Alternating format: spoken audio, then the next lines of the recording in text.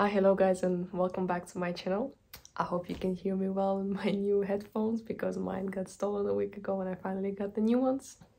Welcome also to my new setup. It's been once again a lot of life changes. Yeah, this video is gonna be a little bit different than everything I've done until now and much more personal, so I'm gonna record it in a different concept for myself. Basically, the idea is just to record my current state of mind, kind of in the form of a letter for my future self, to look at what the 24-year-old me has been learning about life in a little bit of a rough but also really funky way. It's gonna be a summary of some lessons that life have taught me this year, and I just wanted to share with all of you guys who are curious about my life or want to learn something with me, or can maybe take something out of this, because I think those are really meaningful lessons that I'm gonna take with me for life. And if you are curious, let's dive straight into it. So I must first of all say that 2023 was a very eventful, very dynamic and extremely emotional year. A lot of things have happened and a lot of first time things kept occurring. So it was my first serious relationship. I've moved 3 times this year. I've experienced my first breakup. I lost somebody very precious and really close to me. I've had people around me dealing with a lot of heavy things in their life and really dark events kept happening around. I also became a vehicle owner and I just finished my second motorbike driver's test, and I can see the final line with that. But really, the life has been going full power, and I'm also a third-year student now. I can also see the finish line with my study program. So it's been a lot. If I learned something about myself, that would be that independence is one of my strengths, and it really turned out to be my own self-comfort and self-support spots, because I figured that's something that nobody can take away from me, and that's something I'm really grateful I have for myself. And it really helped me a lot throughout the years of my life until now, but especially in the timings like this. And I felt like the freedom and the home stays with me no matter what, just because I trust myself that everything will be fine and that I'm not dependent on anybody else but only counting on myself. And I think it's a really healthy way to approach life as well. And the next lesson would be that it's extremely important that you listen to your inner voice, and when something doesn't feel right in your gut feeling or in your body, when you don't have a satisfying answer to the questions like, is this what I want for myself, or how does this make me feel? If you're not happy with the answers to these questions, then something is going on. And I've learned that you gotta actually listen to those signals within your body. I also learned to watch out for triggers around me and some red flags that turned out to be patterns but were ignored for a longer period of time than they were supposed to, even though looking back I remember exactly what I was thinking in those moments back then. But you kind of find excuses to not dive into it, but that's exactly what takes you to a really wrong direction. So don't overlook the patterns, but actually take action on those. Don't settle for less for yourself when it doesn't feel right. Because when you are connected with yourself deep inside, you know that this is not for you. And there are no reasons to excuse or take something less than what you think you deserve. I've also learned that there is a difference between how you feel about somebody and how somebody makes you feel. I want this one to really sit with you guys, because it's a fine line, but it's 2 different concepts, and I really learned the hard way that it's going to be 2 really different things. I've also learned that agreements mean nothing until they are actually written down, because somebody can say something different the next day, and it's so important that if it's something serious or something that can backlash at you later, please make sure it's on the paper. Otherwise it can be claimed to be invalid, and then you cannot prove anything anymore.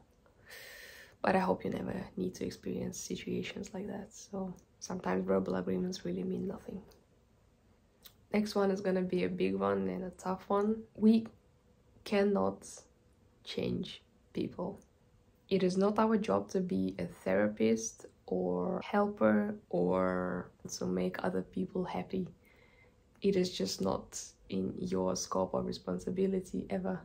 And my biggest issue, I think, was thinking or believing that just loving somebody extra hard would make things change, that caring for somebody will make them think differently, do things differently. But in the end, the only person who can actually make the change is the person who's supposed to be involved in this. And then you just let it go. There is so much at some point you just gotta admit for yourself that you've done enough. And it took me a really long time to kind of realize that it's time to let the savior in myself go.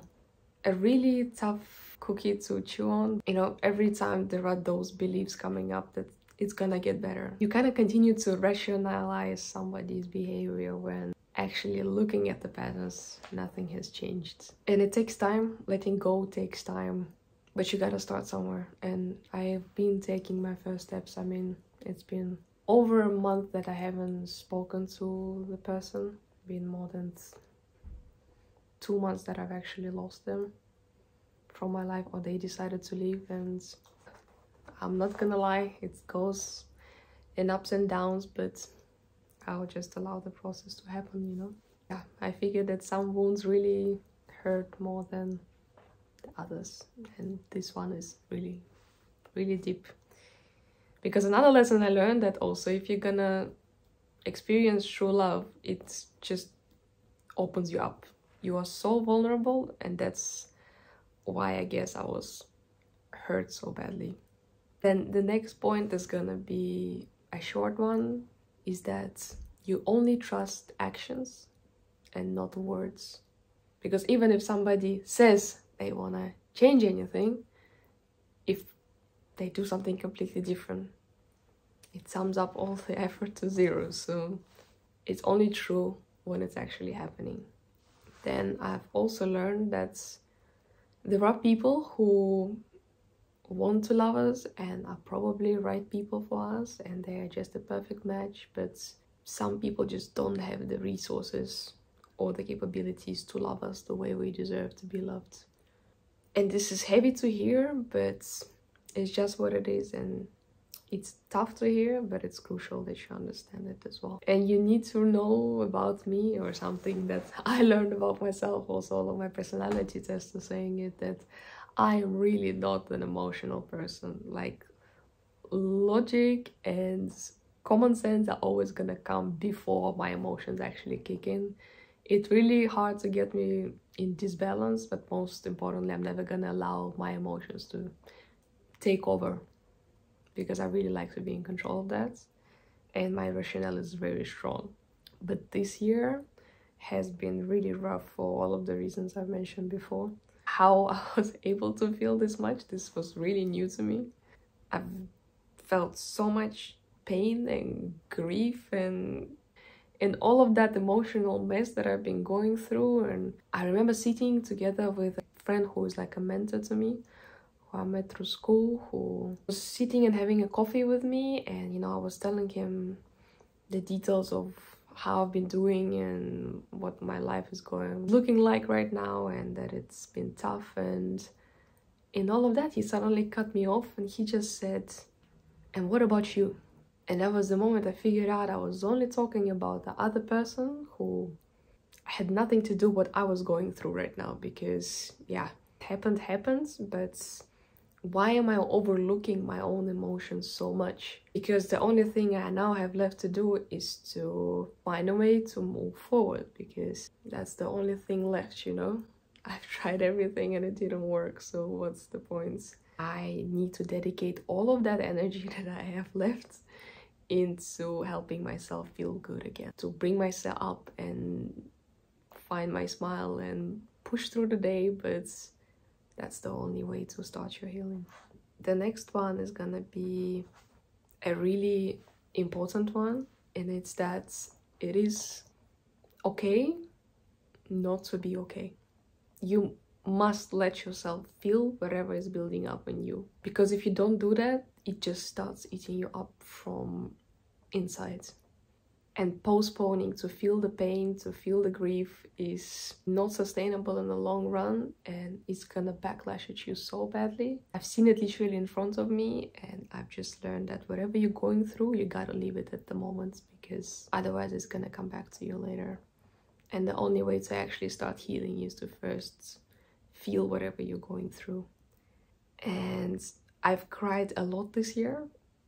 I really did. I didn't even know I could cry this much. I was so freaking emotional. And that's probably because I really opened up to somebody who really got to my heart, and unfortunately it is what it is right now. And I guess the lesson would be it's okay to sometimes at those lower moments just rely on people who are around you. That's exactly why they are close people to you. Friends, family, neighbors. I'm so grateful that I was able to have so many good people around me to carry me through this. And that's okay.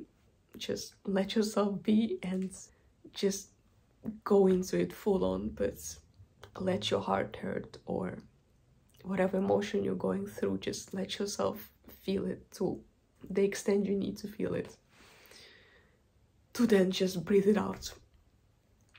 And I'm just blessed to have so many people who were there to give me a hug or just listen. But it's so important that you also do the step to actually open up and speak about it, because that's something you need to do for yourself.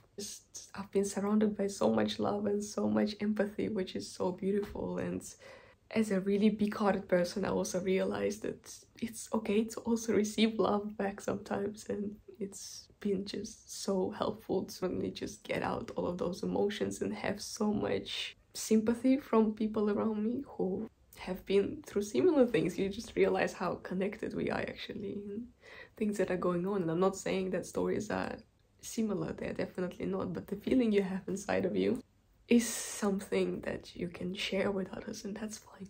I even had people, you know, cry next to me just because they could feel the pain I was leaving, and I think that's just so beautiful, and that's something to really cherish for life. And if somebody who is watching this right now have seen me for the past months, I just want to say that I'm blessed to have you, and I'm really grateful for all the love that I've been able to get for the past months. I feel really relieved that I have this in my life. I've called my parents the most in, I think, all the years I've lived like abroad. But even for them, you know, I wouldn't say we are super close, but I guess it was the first time I needed to admit that I feel so weak and so down. But that's exactly why you have parents, you know, they take you for who you are. They've seen your highest and the lowest, and I think they were also a little bit frustrated that this actually happened to me.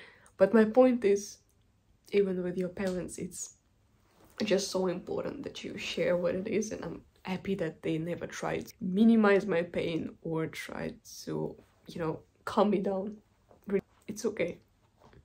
I see you are hurt, and it's fine. Just take your time and do something that you like, and you don't have to do anything if you don't feel like it. And I don't know, but it was so hard to just let myself be sometimes, but I guess that's what hurt feels like. Yeah, it's really new to me, guys.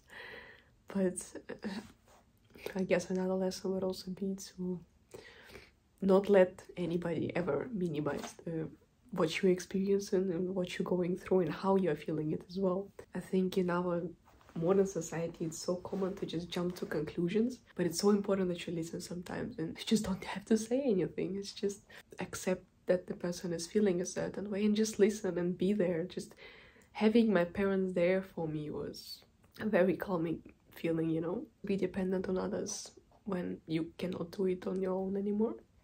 But it also teaches you really to appreciate people around you. I guess the last thing I wanted to share in this video, I don't even know why I'm crying. It's gonna be a long process because every time I'm thinking it's going better, there are just some days that's, yeah, difficult to push back the thoughts and the feelings that I guess we just learn to live with it, which is fine. And I guess the last one is gonna be from the book that I was reading for the past month. That really just helped me to filter out my emotions a little bit. It's called Dare to Lead by Brené Brown, an amazing author, really simple to read. But there was that thought among every small thing that I've taken note on from reading this book. She shared that basically we are our own biggest enemy in terms of what we dare to do. And to do something new, it only takes you 8 seconds of actual feel of discomfort. Can you count to 8 seconds and figure that there are so many opportunities that you could make use of just by allowing yourself to feel a little bit of discomfort or fear of failure or whatever it's gonna be. But that's an idea that I really want to explore in maybe 2024, looking into holiday season that is coming soon now. It's gonna be my first Christmas alone, not like I cared a lot the past years, but this is gonna be really new. I've also never lived on my own, which is so nice. I'm really enjoying myself. Yeah, this is something for me to discover in the future. So once again, guys, thank you for checking out this video. If it could help anybody to maybe go through something similar, something heavy, something difficult in their life, then I would be really happy. But for right now, I guess I'm gonna leave this here, my future self. Thank you very much, guys, for being here, and I really appreciate everybody who is also approaching me in real life to just catch up. Gonna try maybe in 2024 to post more often, but that's on the planning. Let's see what reality looks like. But I guess that's life, man. And I'm curious what next year is gonna bring us. So happy holidays, everybody, and see you in the next one.